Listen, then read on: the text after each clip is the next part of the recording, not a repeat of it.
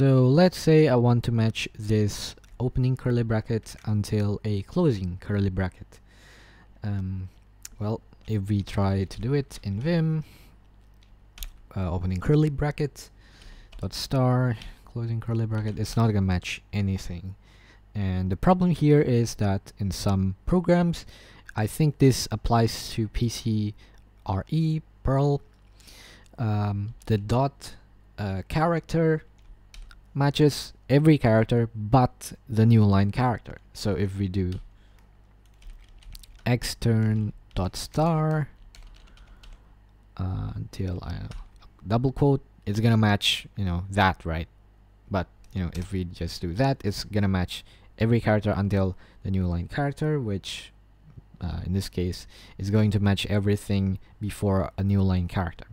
And so if you want to match across multiple lines, what you're going to want is to actually include the new line character.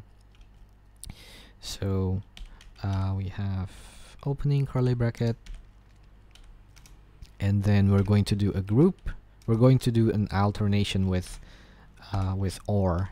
And remember, because we are using Vim, which probably uses POSIX basic regular expressions, it's going to have a lot of escapes here.